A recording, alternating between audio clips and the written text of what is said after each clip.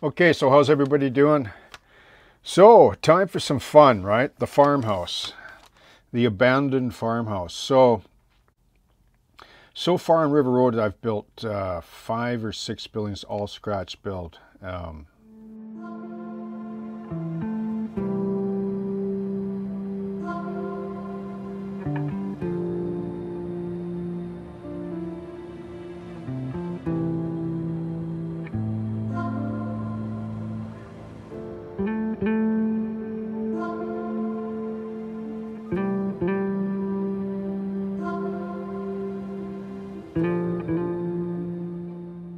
They're a lot of fun, but they do take a lot out of you.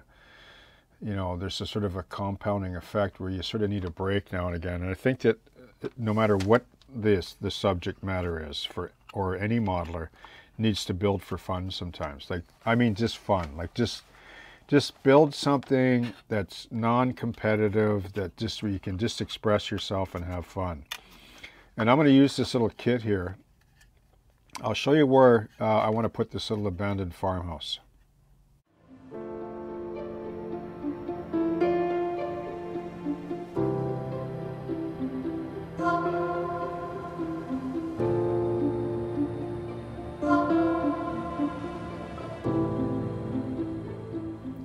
Okay, so it's going to be tucked back. I'll trim the trees back a bit or shift them, have a limb hanging over the roof, and this is going to be this weathered gray house like this. And the kit that I'm going to start with is this one right here, which is still available at your local hobby shop. You know, if you can get it from your local brick and mortar shop, then I encourage you to do that. Just show them your support. This is number 20600. It's a DPM kit, so hashtag no sponsor. I'm not sponsored by DPM. I just picked this kit up on a whim, like what we all do when we go to the hobby shop, and I thought it would be a good little subject. Now, what I'm going to do with this, I'm not going to model it like this period around when it was built. It's going to probably built in the 20s, right? Or so, like in my situation on River Road. So this is the kit here, and I'm going to build it so it looks kind of like this, okay?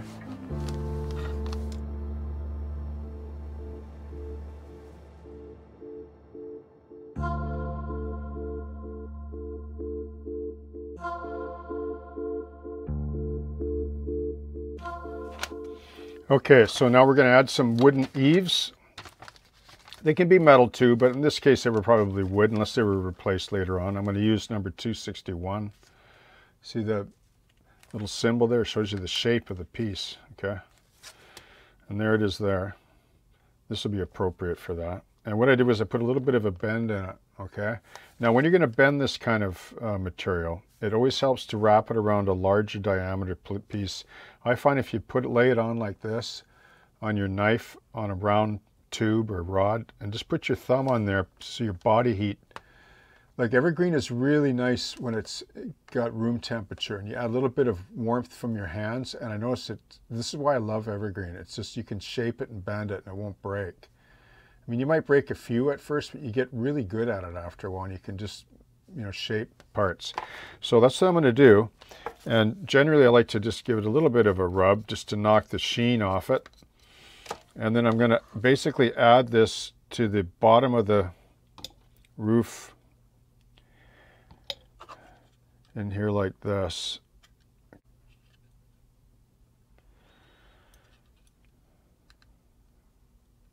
I'll pull that in just a bit. There we go. Okay.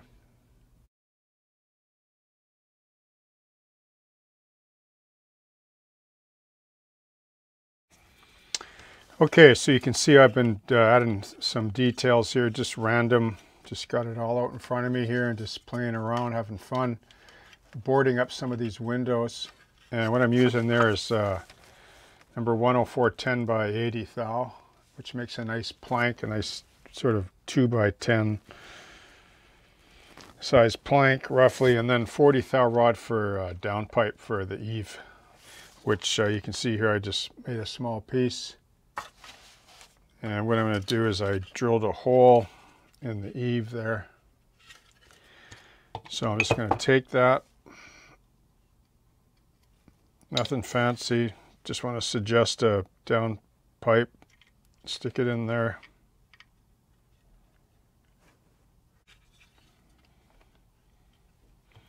And then I'm going to anchor it to the side of the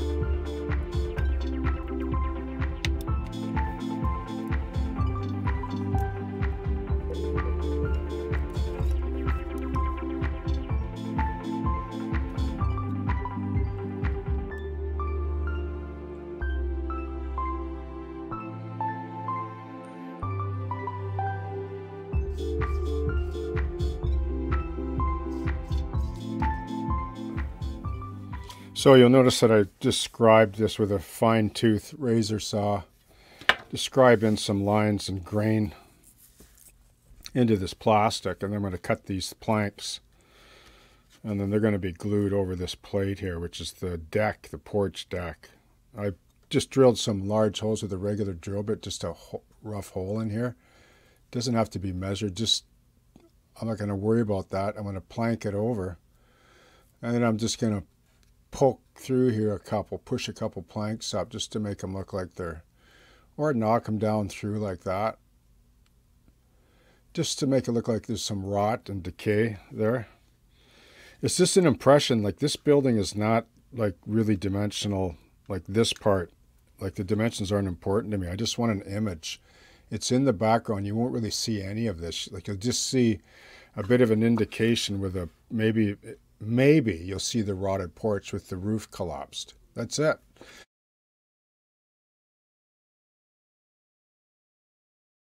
And if you use some small little dimensional pieces, nothing fancy, just to suggest, like just like a painting, right? If you look at a painting, an old classic painting, you know, with a landscape, the buildings that are way in the background, they're not detailed.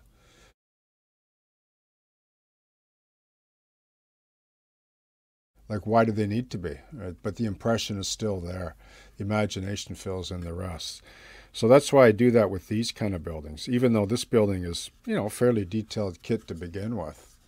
And you could put it in the foreground. It would look probably pretty good as well. So that's why, like this roof piece, just to, I don't know if I mentioned this, but see how crooked these are, these stringers are, or studs, whatever you want to call them. I did that on purpose. Like I didn't measure it when I built it. Like whenever you're modeling decay, disrepair, damage, it's a bit of an art in itself, and the art is to be sloppy.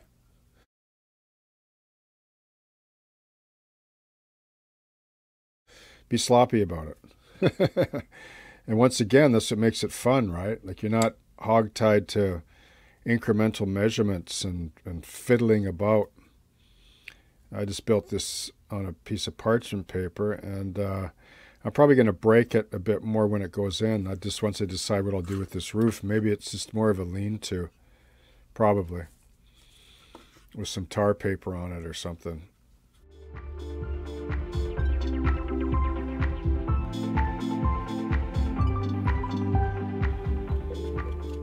So gluing these planks down, I don't really care about how accurate they are, or if they're even all glued down, because I'm going to pull some of them up.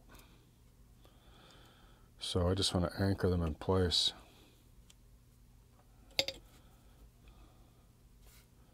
Because I know roughly the angle and the height of this building. Like it's not, like you're not going to be able to scrutinize it easily because it's going to be back in the trees.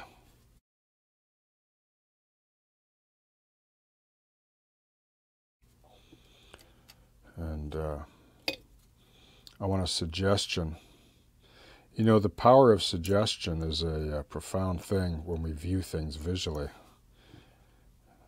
like artistically.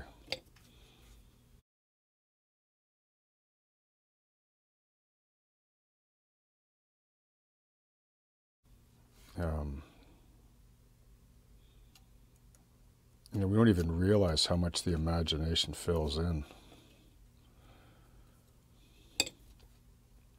until we go back and review, like a painting, for example, over and over again.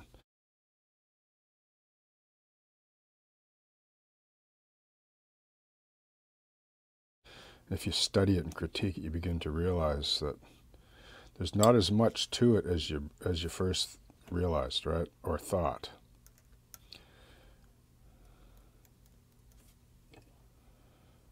But building disrepair, damage, things like that is a lot of fun because it's really like a free creative process, and you're not hogtied by you know, plans or increments, right? You're just building off a few photos in your imagination.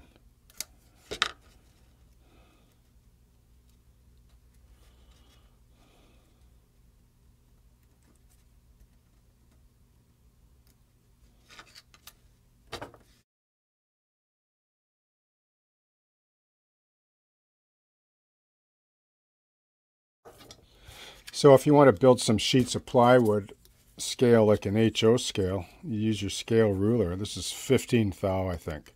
You can use 10 as well. Depends on the thickness of the plywood, right? And besides, when you're talking about 1/2 inch and 3/4 inch in HO scale, it doesn't really matter. You can make it matter, but you don't have to. So here's 4 feet wide by 8 foot. So 4 by 8. Razor knife.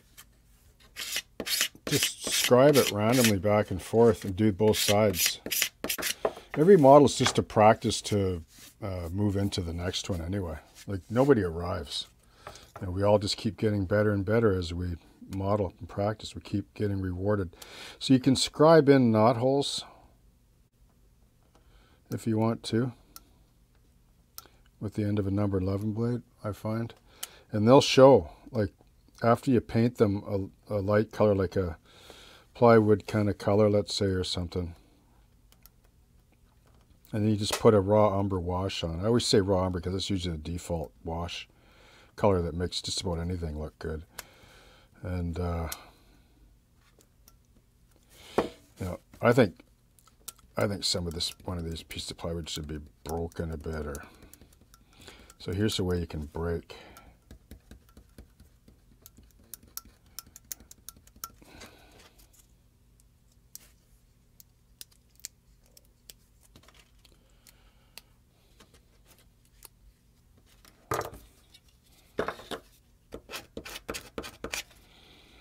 Plastic makes unbelievable wood, looking wood, if you learn to just apply a few simple washes to it. If you just learn the process of just a basic, well, depending on the color and the shade of the wood, but if you paint it light gray and then put a wash of raw umber on it, that's a good place to start. And you can change up the color. You do that piece, it's going to look like a sheet of wood. It's just that if you're working in wood all the time and you never do use plastic, you're just biased. Wood, nothing better to model wood, rather wood, not true. Because when you get to smaller scales, it doesn't translate as well as a modeled piece of plastic. There are people, you know, this is subject to opinion, but there are people that I've seen people model wood and plastic that'll just blow your mind. It looks better than wood, than real wood, because it doesn't have that fuzzy, you know, big grain look to it, right? When you can instill or carve in or sculpt in super fine texture with tools.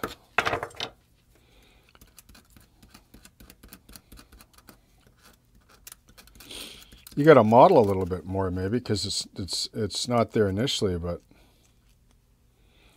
it's like if you're going to do metal, steel, you wouldn't use wood, you use plastic. And you can use, I've already shown with the diner model that you can model cement easily with plastic as well.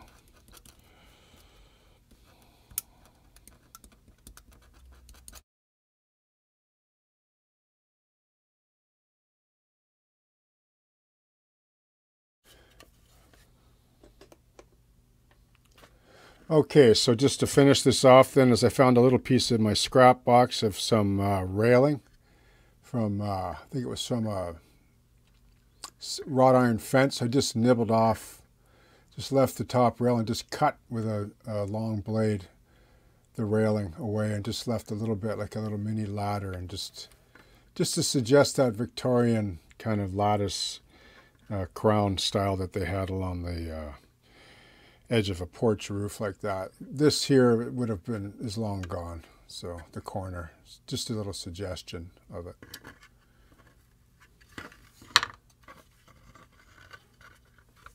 It's almost ready for paint.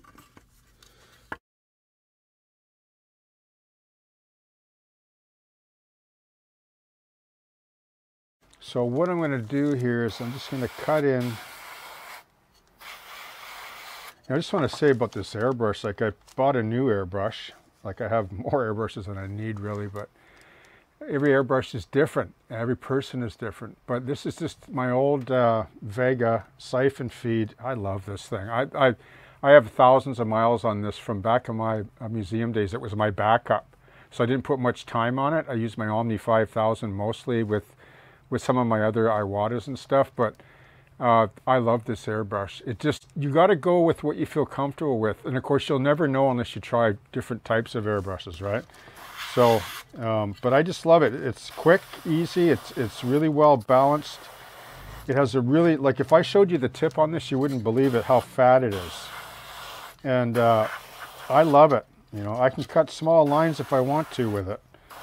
But it's just my go-to, you know, airbrush. I was using the newer one that I bought, the Pache Talon. It's just taking a little bit of getting used to. I'm not used to the feel and the weight of it and stuff.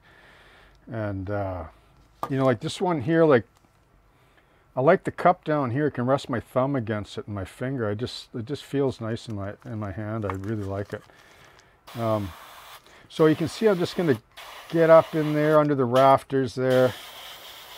Anywhere where it might be dark. You can paint the inside too if you want. You don't really have to in this case, but I just want to get in under the eaves there.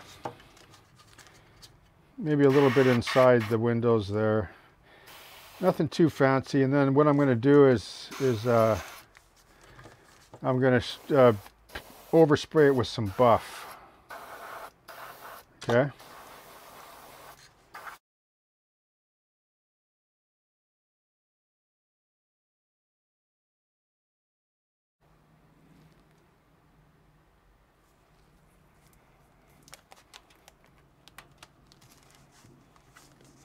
This buff here I made up out of, I made 2 bottles out of one. Just clean your dirty ones in isopropyl and split the pigment up over 2 bottles, even 3 sometimes, but in this case I just did 2. So I'm just gonna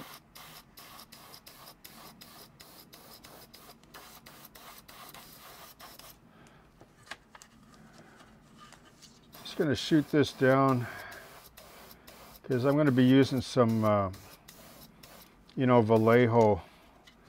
I'm going to be doing mostly brushwork here. This is just some base coats that can show through, or I can work on top of.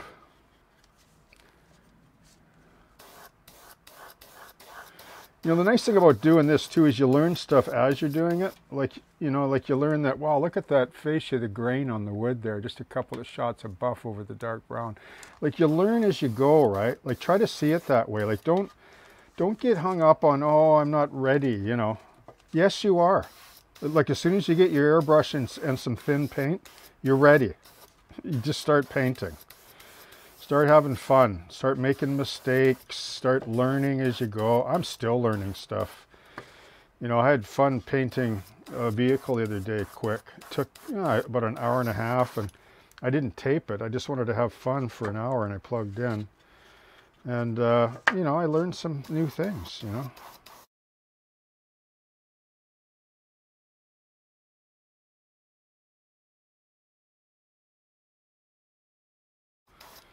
I learned certain colors, like, okay, so here, so there's the dark brown, like, oops, sorry, how can I show that better? See if this light here.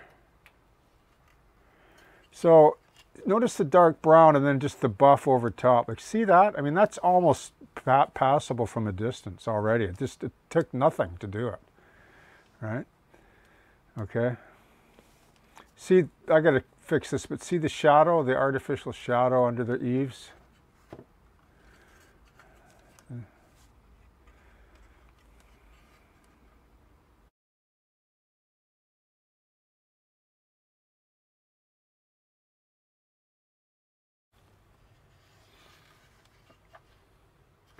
Okay, so second thoughts. Remember how I talked about the airbrush? You can go crazy with it. Okay, look, when you get into airbrushing, you realize how powerful a tool they really are.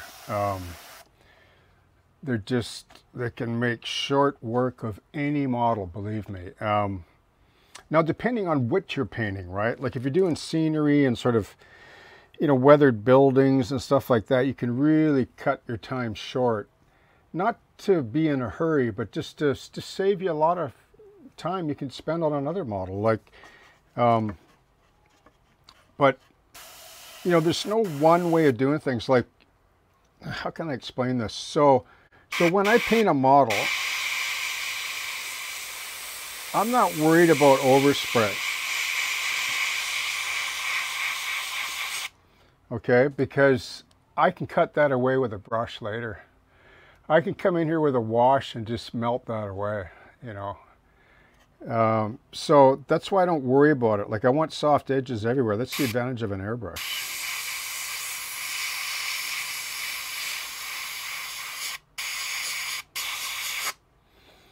I'm going to put in some hints of red here because it was a red farmhouse.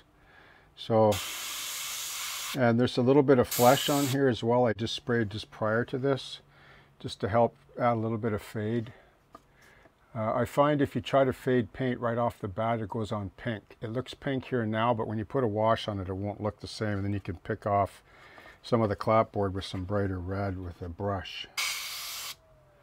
So I'm just going to fade out some of this with red, like just blend some in. And this is a really fat tip, right? You can see how if you get in close, you can still cut tight.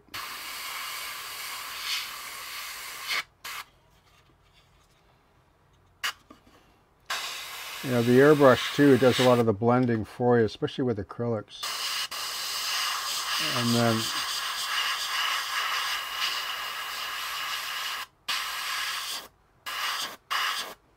if you work in oil washes over top, it looks even better.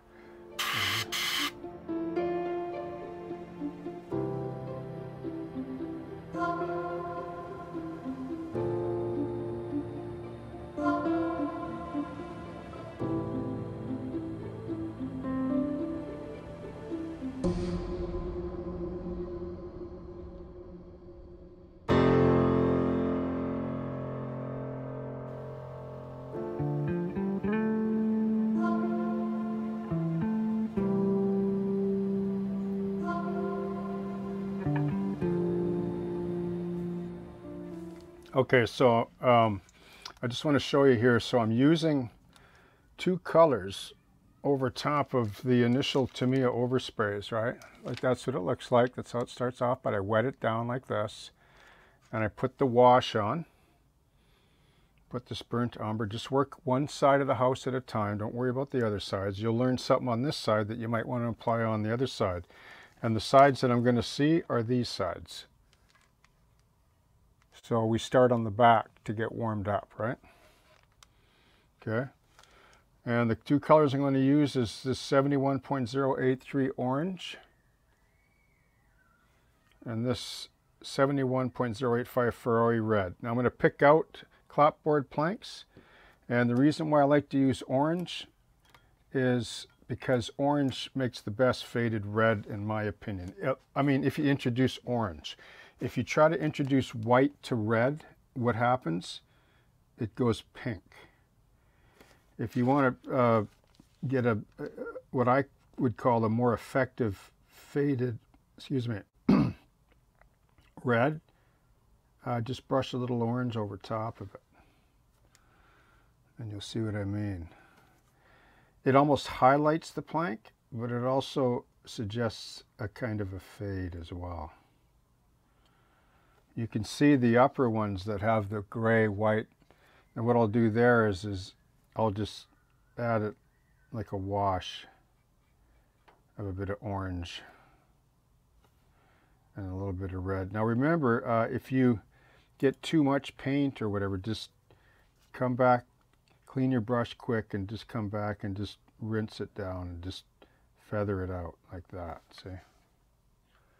Okay, don't worry if it goes into the clapboard as a sort of pin wash, because that's just a reflection of the plank, right? Okay.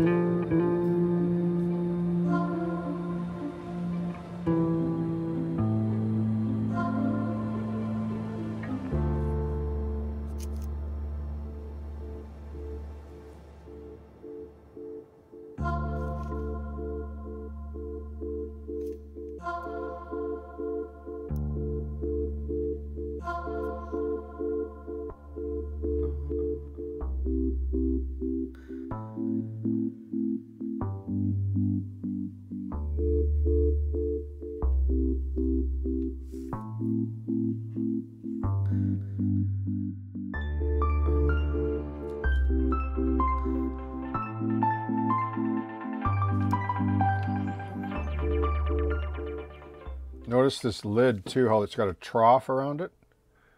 That's where I put my water. It stays, I bring water up from the trough or from the little canal here up onto the palette as I need it.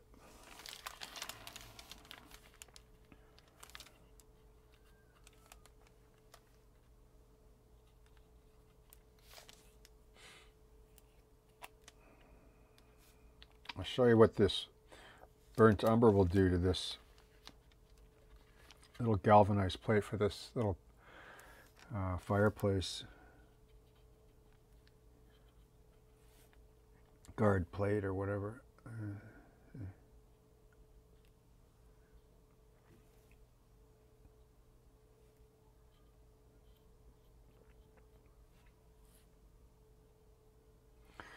So if that's a bit too dark, I wash my brush in a separate jar, by the way. I don't bring a dirty brush onto this palette if I can help it. And I reset my palette all the time. I just, from the sink, wipe it down clean. So you can add water and just lift some of that off while it's still wet. You can still work it, see?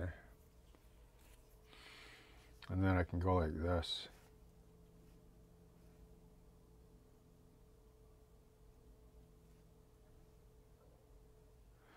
See what happens when there's no water? It just builds up spots, right? Watch when I add water what it does. See how it thins it out and it runs. Capillaries into everything. See these light shingles? Watch what happens when I put a wash over those. See, it tones them down, right?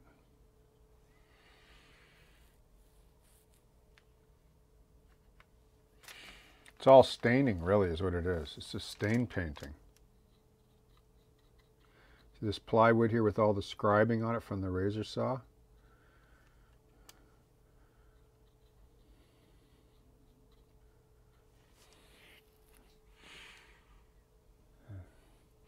And you let it dry and it changes, right? See some of these planks here? I want to bring in a little bit of light. Sorry, I only have so much room in the aperture here. Otherwise, I got to zoom way back and you can't see it. So you can't always have your cake and eat it too when you're trying to cover this. So see this plank here? I'm going to drag some light gray across it. And not the one beside it, but the next one maybe. I like to alter like that. Just deceives the viewer, you know, that they're different. When in fact they're not really, it's just a color change. Okay.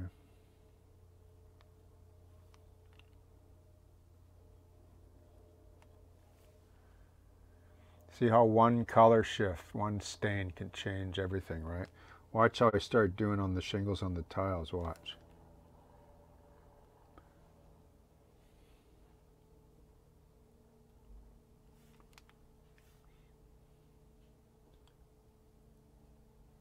And as you're stain painting, you can add more pigment or less water and then graduate up your strength of paint.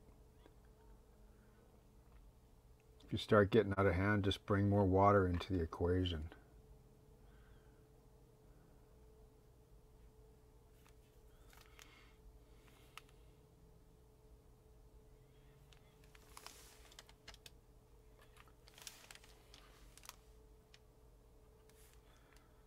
Don't be afraid to stab a color onto another color and then say, well, no, I don't want that, and just wipe it off. But leave the residual stain there. It's not going to hurt it. And say, no, I want to try some of this darker here along this top edge.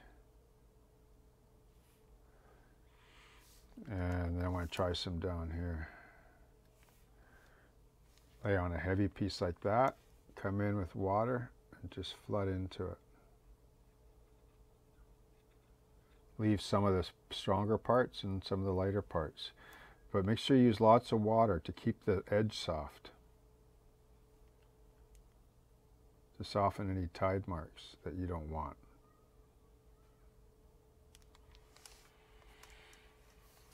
Okay. Now, that's kind of a red brown, right? Now watch what happens when I use this dark brown. Watch how different it is. You wet it down. Pre-wet. Use a bigger brush, but I won't right now. Too lazy.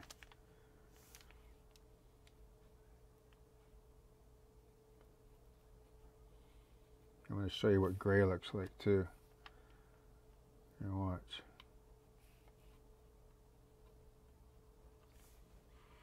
See the difference? Okay, let's take some dark sea gray.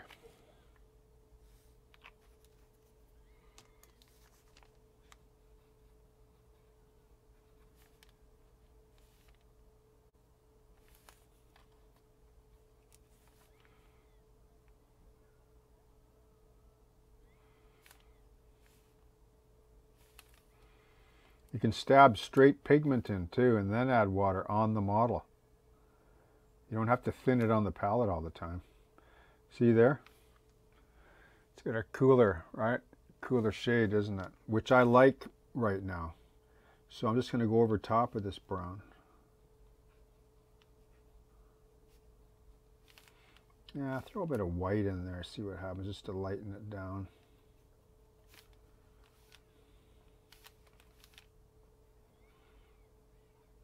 Water is your saving grace in this type of painting. It covers a multitude of sins.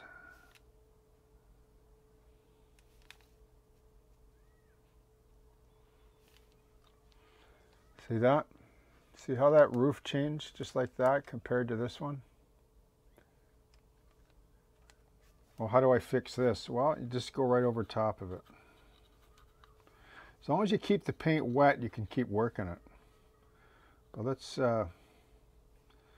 correct that.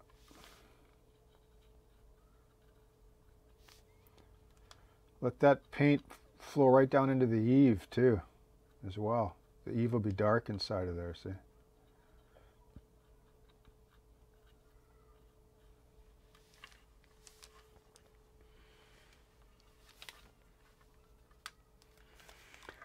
See how that changes things? A gray wash changes the whole look and equation, doesn't it? See, there's just picked out tiles. You gotta do a little bit more work on this side, and then I'll just put a gray wash over it. So you don't really have to use oils, even though I recommend you try oils as well, because they have a look. Oils have, I've mentioned, sort of have a beautiful, rich transparency to them, and the pigments are awesome. What it'll do, it'll take the model to even another level in some cases, but you can achieve remarkable results with just water-based acrylics that are fast drying. I mean, you can literally, like this is almost dry already.